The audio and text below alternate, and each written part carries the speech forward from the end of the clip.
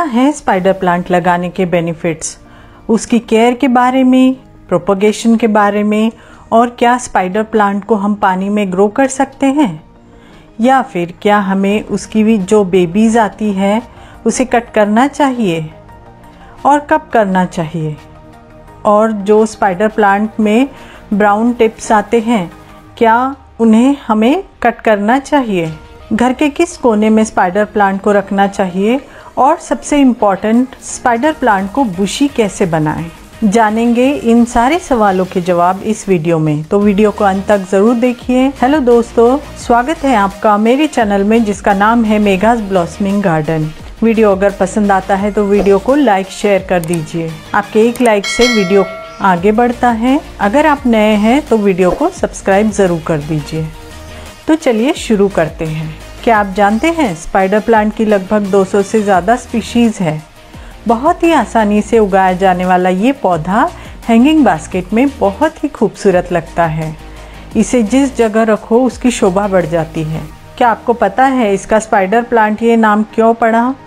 क्योंकि इसमें जो बेबी प्लांट निकलते हैं जिन्हें पप्स कहा जाता है या रनर्स कहा जाता है, ये छोटे छोटे पप्स स्पाइडर की तरह दिखते हैं, इसलिए इनका नाम स्पाइडर प्लांट पड़ा।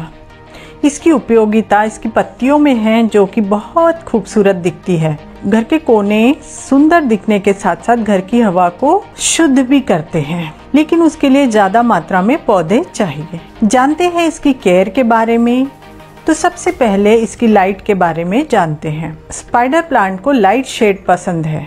इन्हें छाया वाली जगह पसंद है, बस वहाँ ब्राइट लाइट आनी चाहिए। डायरेक्ट सनलाइट में ये पौधे बिल्कुल नहीं चलते हैं, इनकी पत्तियां जल सी जाती है, तो इनके लिए ब्राइट इनडायरेक्ट सनलाइट बहुत ही अच्छी है और ये अच्छे से ग्रो करते हैं। अब इसकी मिट्टी कैसी चाहिए ये जानेंगे। ये पौधे अच्छी ड्रेनेज वाली मिट्टी में बहुत अच्छे से चलते हैं, तो इसके लिए मिट्टी में सैंड हमेशा मिक्स करें। जानेंगे इसके पानी के बारे में। तो स्पाइडर प्लांट को हल्की मॉइस्ट मिट्टी बहुत पसंद है, लेकिन मिट्टी सॉगी नहीं होनी चाहिए। ओवर वाटरिंग से रूट खराब हो जाते हैं और पौधा मर सकता है। टेम्परेचर और ह्यूमिडिटी के बारे में जानेंगे। तो इन्हें ह्यूमिड क्लाइमेट बहुत पसंद है। इनके पत्तों पर हफ्ते में 1 से 2 बार पानी का स्प्रे कर सकते हैं। पत्तियां शाइनी रहती हैं।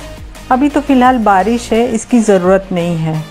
हवा में वैसे भी बहुत नमी है। जानेंगे इसके फर्टिलाइज़र के बारे में।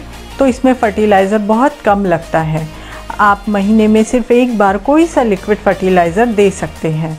ज़्यादा फर्टिलाइज़र देने से इसकी पत्तियों की टिप्स ब्राउन होने लगती हैं, लेकिन बहुत ही कम फर्टिलाइज़र दो तो पौधा कमज़ोर पड़ने लगता है।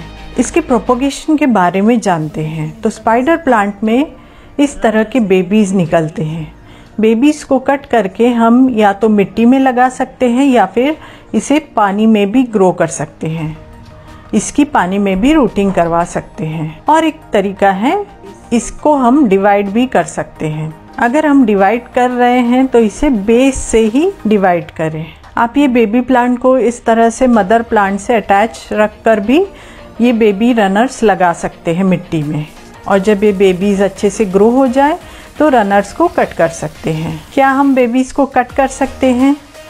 तो स्पाइडर प्लांट को प्रून करते रहने से पौधा शेप में रहता है और उसकी ओवरऑल हेल्थ अच्छी रहती है और वो अच्छी ग्रोथ करता है। साथ में अगर ये बेबीज़ ज़्यादा बनाता है तो पौधों को ज़्यादा फर्टिलाइज़र और पानी लगेगा, और क्योंकि पौधे की सारी एनर्जी इसे ग्रो करने में लगती है, इसलिए स्पाइडर प्लांट के छोटे बेबीज़ को निकालते रहना चाहिए। इनके बेबीज़ को कब निकालना चाहिए? तो इनको तब निकालना चाहिए या कट करना चाहिए जब ये रनर्स नई ग्रोथ दिखाएं। स्पाइडर प्लांट में भी बहुत सारी वैरायटीज़ आती है, आपने देखी होगी। कभी कभी सभी वैरायटीज़ एक सी लगती हैं, जब आप गौर से देखेंगे तो फ़र्क नज़र आता है। एक वैरायटी में लीफ मार्जिन क्रीम या वाइट साइड में होते हैं, बीच में हरा रंग होता है। तो दूसरी वैरायटी एक होती है जिसमें सेंटर में वाइट या क्रीम स्ट्रिप होती है और एजेस ग्रीन होती है। तीसरी एक वैरायटी है जिसमें बीच में डार्क ग्रीन रंग होता है और साइड्स में वाइट या क्रीम रंग होता है। स्पाइडर प्लांट को रिपोर्ट कब करना चाहिए? तो स्पाइडर प्लांट को हमें हर 2 या 3 साल में रिपोर्ट करना चाहिए, या फिर पौधा ही हमें बता देता है।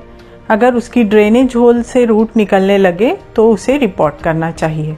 सबसे अच्छा समय रिपोर्ट करने का स्प्रिंग का सीजन होता है। फरवरी या मार्च के समय जब इसकी ग्रोथ शुरू होती है, धीरे से पौधे को गमले से निकालें और इसे थोड़े बड़े गमले में रिपोर्ट करें फ्रेश पॉटिंग मिक्स के साथ। इसमें पेस्ट और डिजीज कौन से आते हैं? तो स्पाइडर प्लांट वैसे तो जनरली हेल्दी होते हैं, लेकिन कुछ कॉमन पेस्ट है जैसे कि aphids, white flies, spider mites इन पर हमला कर सकते हैं। पर कीड़ों का हमला पौधों पर नहीं चाहिए, तो इसे पानी से नहला देना चाहिए ताकि इस पर धूल मिट्टी न जमी रहे और जो कीड़े हैं वो भी साफ हो जाए। ये इस पौधे के लिए ही नहीं, बहुत सारे पौधे के लिए लागू होता है। अगर हम रेगुलरली उन्हें साफ करते रहे तो पौधों में कीड़े नहीं लगेंगे या कम से कम लगेंगे। अगर पौधों पर कीड़े लगे हैं तो इसे किसी भी इंसेक्टिसाइड या नीम ऑयल का छिड़काव करें। इन सब स्पाइडर प्लांट में कॉमन प्रॉब्लम्स होती है, जैसे कि पत्तियों का ब्राउन होना। पत्तियों का ब्राउन होना इस बात को इंडिकेट करता है कि पौधे में ओवर वाटरिंग हो रही है या फिर ओवर फर्टिलाइज हो रहा है। 2 पानी देने के बीच में पौधों की मिट्टी सूखनी चाहिए। साथ में कम पानी देने से भी पत्तियां ब्राउन होना शुरू हो जाती है। और वातावरण का भी कभी कभी बहुत फर्क पड़ता है।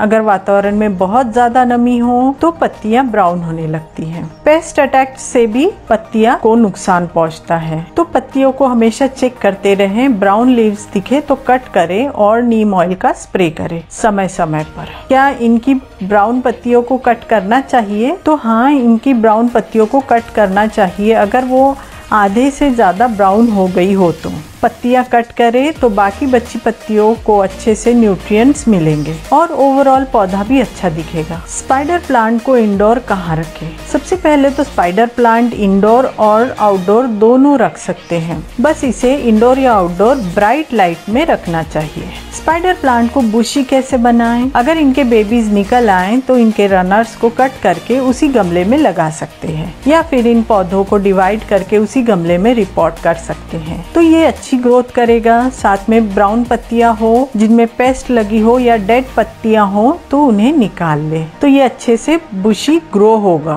और इसमें महीने में एक बार फर्टिलाइजर देते रहे। तो ये थी सारी जानकारी स्पाइडर प्लांट के बारे में।